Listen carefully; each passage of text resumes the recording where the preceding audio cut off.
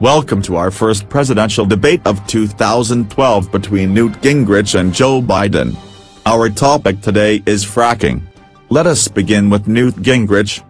Fracking will bring thousands of jobs to the New York City area and millions of dollars of investments to New York. Environmentalists are attacking companies with no substantial evidence. Maybe they should stop hugging trees and start reading books. We could expect as much from a Republican, a former CEO of an oil company. Fracking is dangerous, and don't just take my word for it.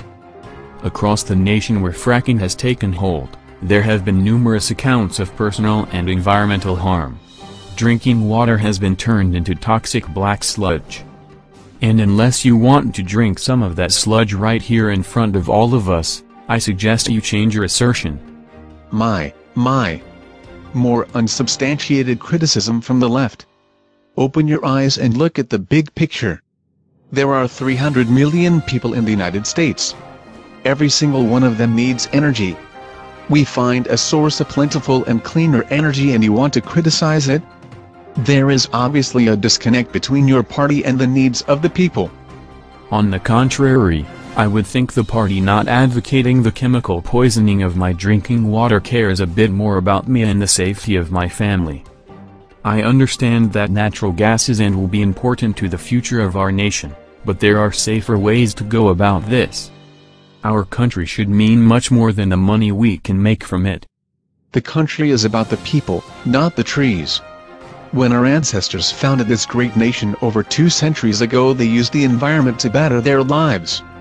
From New York, to Texas, to Wyoming, the means of that improvement has just shifted from traditional means to more modern developments.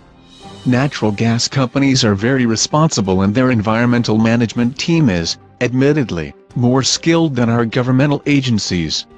We should take them at their word, for they have the interest of the country at heart. The only interest they have at heart is meeting their bottom line. We have to understand that these companies are businesses before they are people. They cannot be trusted with the public good because the public good does not make them money. If fracking is the way forward, then a significant advisory system should be put in place. We need to at least be informed of what these companies are doing. What you're advocating is nothing less than the complete subversion of the capitalist system. The government cannot be involved, and a new administration will just mean more wasted tax dollars.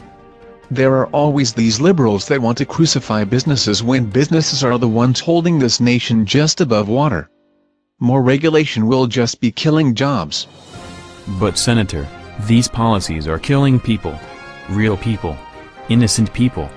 They have nowhere to turn. How credible do you think is the democratic system? You look to the government for protection and it turns a blind eye because lobbyists were busy buying up representatives like a Black Friday sale. It is the people that matter, Senator, not the investments, not the energy, and certainly not the corporations. Ultimately, it is the people.